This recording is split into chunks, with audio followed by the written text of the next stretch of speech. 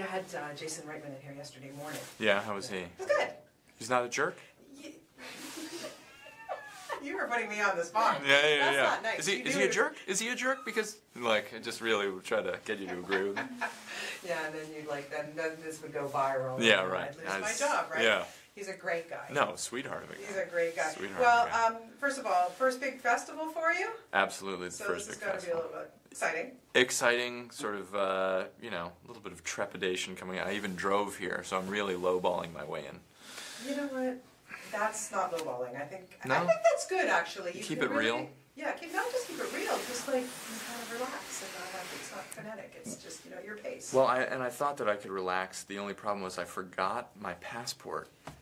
Oh, not good. No. So for the better part of the drive, I was actually having sort of a low simmer of an anxiety attack about trying to get across the border. So how did that all work out for you? I don't want to put any of the sort of the Canadian guys on the border on the hook or anything. Got it. But he did say, "Oh, do you have a driver's license? Good enough for me." And that was it. There you go. I was really thinking that he was gonna like put a gun to my head or something, turn me around. We're nice. We're Canadians. It's gonna on the way back. Yeah.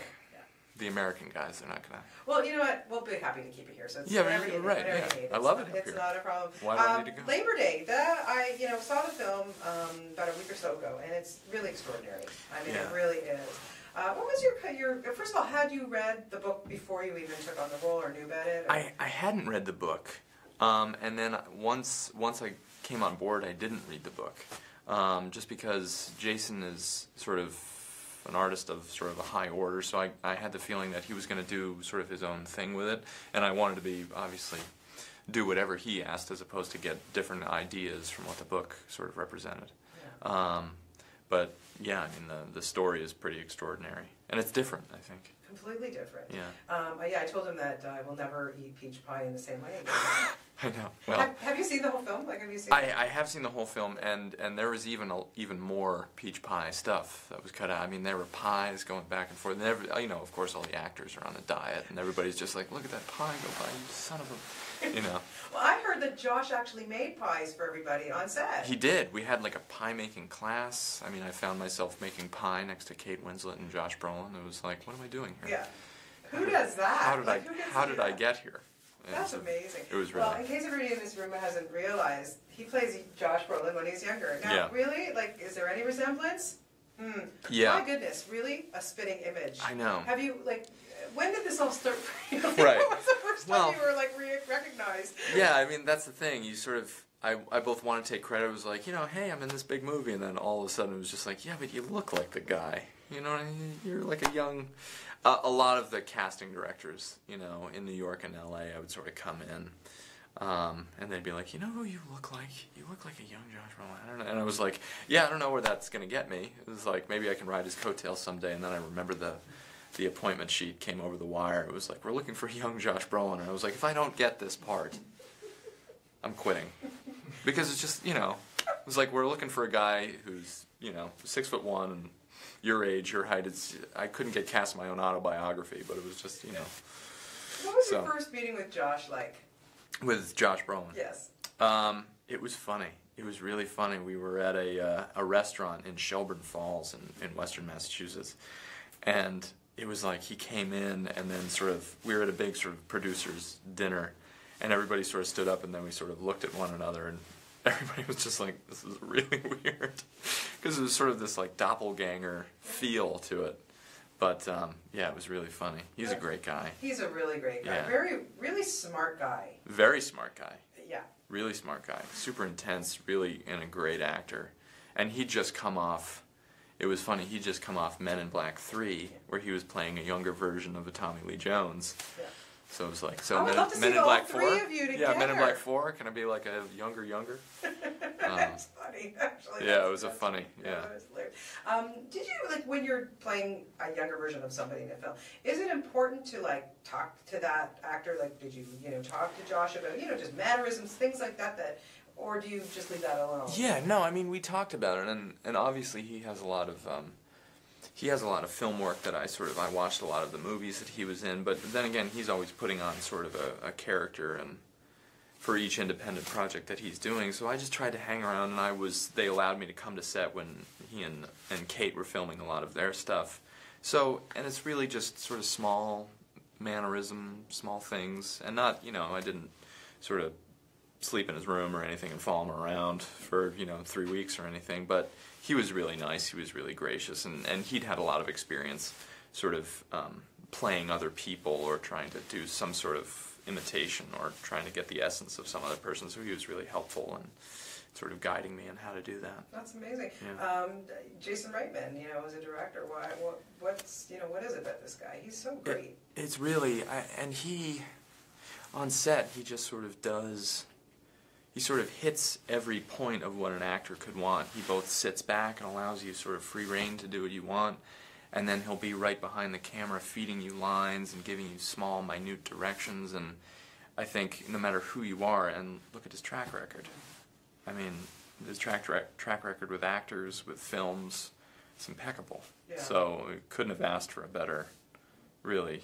I felt spoiled beyond my wildest dreams. Yeah, he's a good guy. Yeah, and a really good guy, and a funny guy. Yeah, well, I think he gets that from his dad, maybe. Yeah, for sure. Yeah, Ivan's made a few funny films. Yeah, he's made a couple of laughers, right? A couple, yeah. Have they had any success? You know what? I'm not so sure. Like, I think on the DVDs. Yeah, maybe, sure. makes a DVD few sales bucks, or but, on demand. I don't really but know. Pretty amazing, the father and son, and two awesome directors and very different styles and everything. Completely. Kind of Completely. Cool. Yeah. So you've got a lot of things on the go. One thing I do know about is that you recently booked a series. Yeah. And Steven Soderbergh is involved. Yeah. Again, I don't know the guy, don't know his work, but people tell me that he's serious. Yeah, he's so kind of serious. That's kind of cool. Want to tell me about that? Yeah. I'm still in a period of thinking like, are they sure they got the right guy?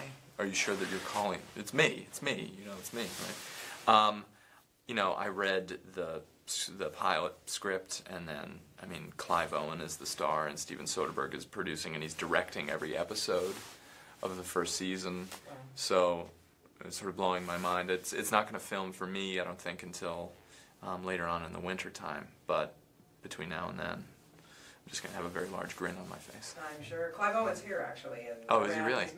He's got a couple films in the festival, too. So sure. He's a busy, so you might Why not? bump into your Yeah, man.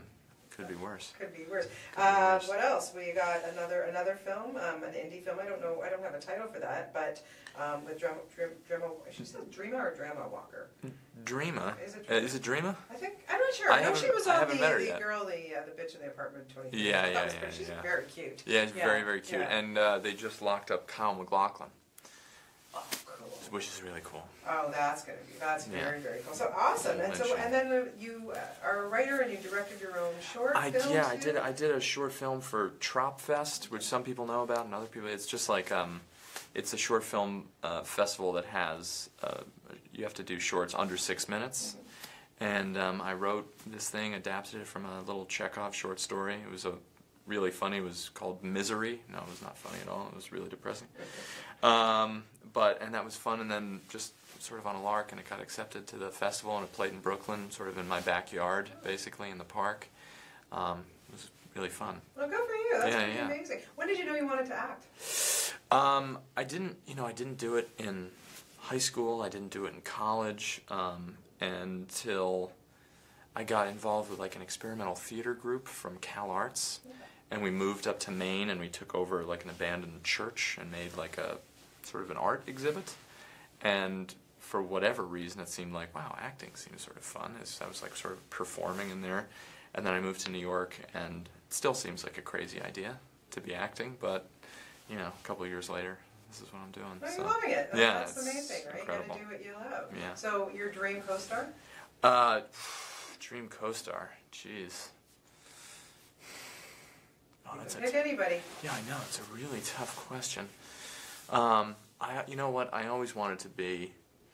I might even say I always wanted to be in Full Metal Jacket, being shouted at by R. Lee Ermey. Just having him do that whole Full Metal Jacket. I just wanted him in my face, just shouting at me and shouting at me. I don't know why. I mean, maybe that's a little, sadomasochistic of me. Maybe I'm sort of opening the veil too much, but yeah. I don't know. These are therapy sessions too. It feels like a therapy session a little bit. Just so you know, and we don't charge. You don't? No. I don't have to pay at the end of this? No, you get gifts too after the whole thing as You're well. kidding like, me. Really? Could you ever go to a therapist like that? Slow your roll. That's incredible. Well, no, really, honestly. Well, it's been a pleasure talking to you. It's been great talking to you. Really Really sweet fun. guy.